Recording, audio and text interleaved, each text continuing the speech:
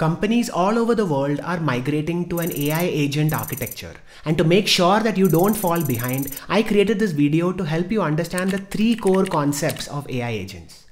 How is an AI agent different from previous AI bots? The four agentic patterns as explained by Andrew Ng, and the types of multi-agent AI architectures. At the end of this video, I also provide you a public GitHub repo which you can use to build free agents with LLMs such as DeepSeek. So watch the whole video to know more. I'm Srinath Warrior. I'm an AI engineering manager from Bangalore. Let's dive in. Let's first understand the difference between traditional AI systems and AI agents. A non-agentic AI is like a simple chatbot running on an LLM. It does exactly what you ask, but without deeper reasoning or iteration. For example, if you go to ChatGPT and say, generate a travel itinerary for a 7-day trip to Japan, it will instantly give you a schedule. The result might be decent, but it won't check for your personal interests like food, history, adventure, budget constraints, real-time weather or seasonal events, or flight and hotel availability. It's a one-shot response, quick, but often generic.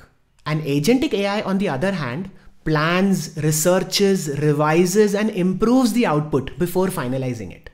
Instead of instantly generating an itinerary, it would ask for clarifying questions like, do you prefer city exploration or nature?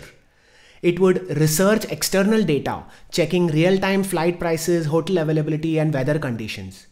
It would generate an initial itinerary suggesting places based on your interests. But then it would iterate on your feedback. If you dislike certain suggestions, it revises them. It would also optimize the plan, adjusting for time efficiency and budget constraints. So in short, a non-agentic AI workflow is linear in following instructions. You give a prompt, get a response, and move on. But an agentic AI workflow is iterative and dynamic.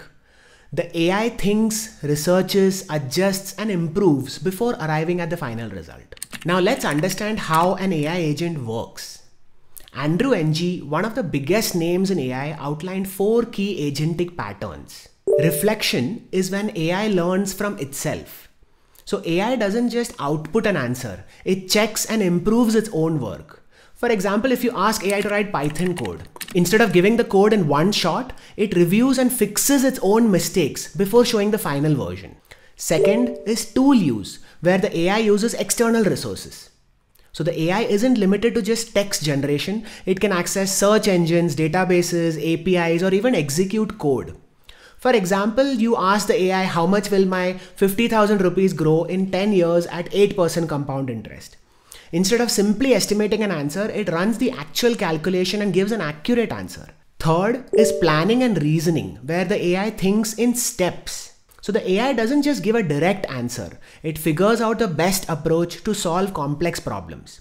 For example, you ask the AI, create an image of a cat in the same pose as the dog in this photo. It analyzes the dog's pose, generates the cat image, and ensures the same posture. And fourth is multi-agent systems, where AI teams work together.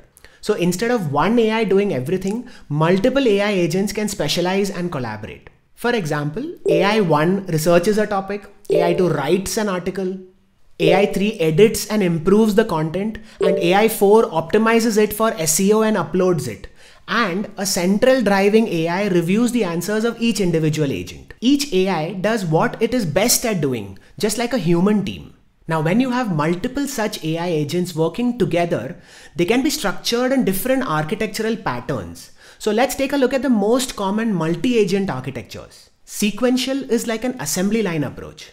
This is the simplest pattern. Each agent performs a task and passes the result to the next agent, like an assembly line. A good example is AI-powered resume screening and hiring, where Agent 1 extracts and categorizes key resume details like name, experience, skills. Agent 2 summarizes candidate strengths and weaknesses. Agent 3 matches candidates to job descriptions based on company criteria. And Agent 4 sends the shortlisted profiles to the hiring manager for review. This structure ensures a clear workflow but can be slow because each step depends on the previous one. In a hierarchical architecture, a manager agent oversees multiple specialized sub-agents, collects their outputs, and compiles a final result. A good example would be an AI personal finance advisor, where a manager agent oversees the entire financial planning process. Sub-agent 1 analyzes user income and expenses. Sub-agent 2 tracks the market trends. Sub-agent 3 monitors financial risks. And sub-agent 4 generates a financial strategy. This structure is useful for complex decision making, where different agents bring in specialized insights. A hybrid agent architecture could be a mix of sequential and hierarchical. So it allows both top-down delegation and continuous feedback loops. An example here would be an AI-powered smart home system, where a top-level AI agent oversees the entire home automation process. Sub-agent 1 controls the lighting and room temperature. Sub-agent 2 manages security systems. Sub-agent 3 syncs with the user's schedule. This approach is common in robotics and adaptive AI systems where real-time decision-making is crucial. Fourth is parallel agents, where multiple agents work independently on different tasks, speeding up the process. For example, an AI-powered e-commerce personalization service where Agent 1 analyzes a customer's past purchase history, Agent 2 monitors real-time browsing behavior, and Agent 3 maybe tracks current sales and discounts. Agent 4 generates a personalized product recommendation list. And finally, the fifth type is asynchronous agents.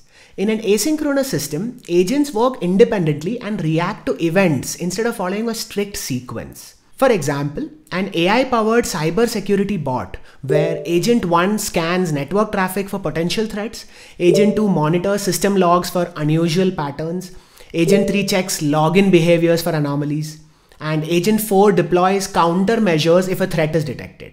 These agents don't follow a fixed workflow. They react whenever an event occurs. This structure is ideal for real-time monitoring and cybersecurity. As promised before, this is my public GitHub repo, which helps you build your own AI agent. If you want to build your own free AI agent, just follow the instructions written below and it's all sorted. You can also check my previous video for a deep dive on this. Make sure to comment below what other AI content you would like to see on this channel.